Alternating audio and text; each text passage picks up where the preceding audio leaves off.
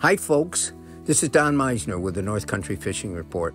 Well, I recently made a trip to Watertown. I went in Dick's Sporting Goods. I love to go into that store and just look at things. And I was talking to, I think he's the manager of the fishing area. And I said to him, okay, I said, listen, I've got to go on the radio tomorrow. What can you tell me? What has people been saying as they come in here? Are they telling you about fishing that's going on? He said, well, truthfully, most fishermen are pretty secretive. They basically don't want to share the things that brings them success because they figure if more people do it, then maybe it won't be as successful. So he says, but what I can tell you about is what I do. And apparently he's an avid fly fisherman. And he said, I have even got smallmouth over 7 pounds fishing with flies. And I said, where? Where are you going? He said, St. Lawrence River. And this is what I wanted to share with all of you. Here's what really is important about that. How do you go out in a river that is deep, has fast current, crystal clear water, a place where the pros come and they have to learn how to use drop shots and be able to fish this current in the proper way? And yet he's going out with a fly rod and really catching some incredible smallmouth. How is he doing it? And how can you do it? It's just another thing that I thought I'd pass on. Here's what he's doing. He's using sinking fly lines. And apparently there's a lot of different sinking fly lines with different sink rates.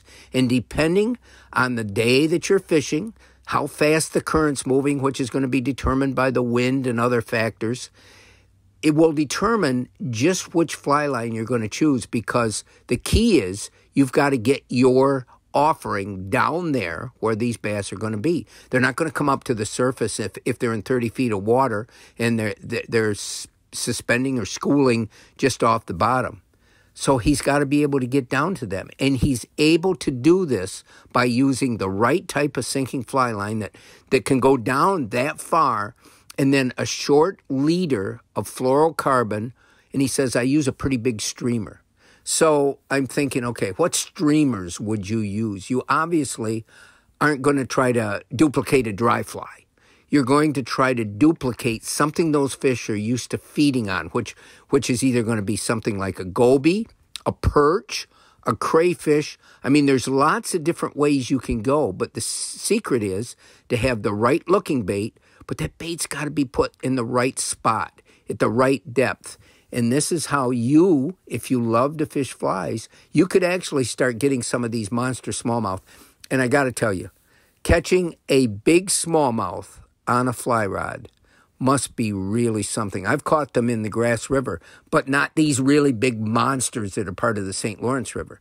But, this is another example of how we can take what we do best, in this case, he's a fly fisherman, and apply it to different cases, as long as you can think and sort of create your own way of doing this that's going to work for you.